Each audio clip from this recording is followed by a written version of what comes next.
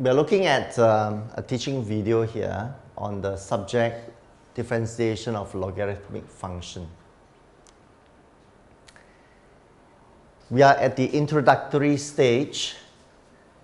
You can see here differentiation of the ln u. Here u is a function of x. But let's digress a little bit. When I'm talking about ln, basically I'm talking about log with a base e. Log with a base e.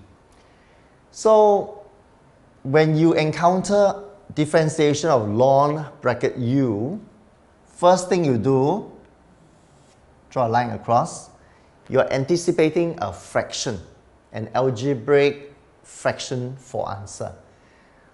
What you have in this function is a u.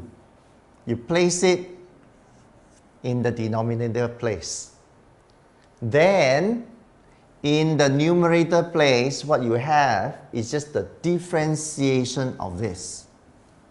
Since u is a function of x, you differentiate u, it will appear as du over dx. So that will be the form you're looking at. Now, write the expression slightly differently.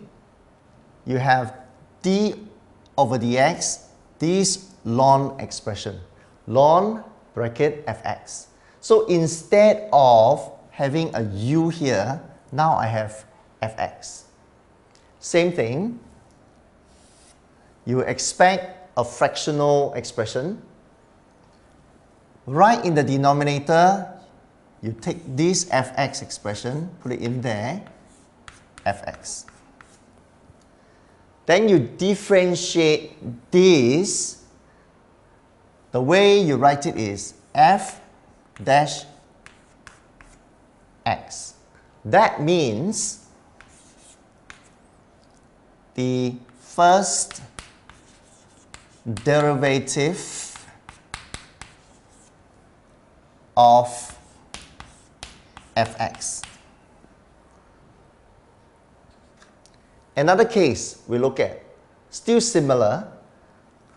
Instead of u, instead of fx, we give it some linear expression, ax plus b. So what we'll do, again, a line across, in the denominator place, you put in ax plus b. You notice here the definition of a and b are just constants. So if you differentiate an x term, you get the coefficient of the x. And differentiate b, you get 0. So the expression, the final result for differentiation of ln bracket ax plus b will just be this. It's always in fractional form. So this is the essence of the whole section of work. We'll take the practice further.